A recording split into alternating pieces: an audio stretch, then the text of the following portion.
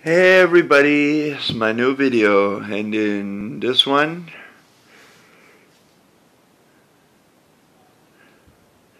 I'm talking about The Undertaker. At SummerSlam, The Undertaker retired after 30 years. 30 years of being the dead man, The Undertaker has retired. Over 30 years he's been wrestling. He's had many opponents, many memorable matches.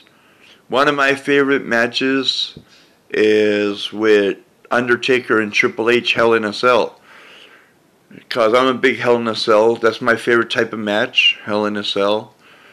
And, you know, it's just how she goes, you know. Just how she goes, you know. Undertaker's done, you know. But Mark is retired, and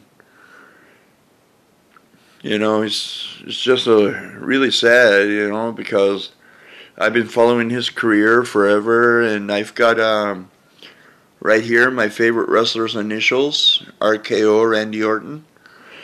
But here's to you. Here's to you, Undertaker. Thanks for the memories. Thank you so much.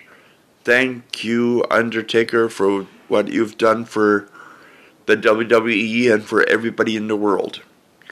I am a proud Undertaker fan, and I don't know what to name this video, but it should have a good one, a good name.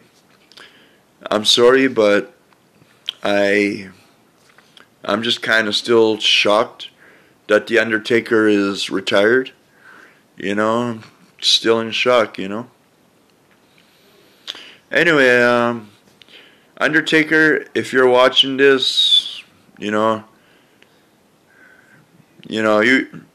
actually, when I was a little kid, The Undertaker actually lifted me up, lifted me in his arms, you know. He lifted me in his arms right away, you know, but, you know, I've always been an Undertaker fan, and I always will be. Thank you very much.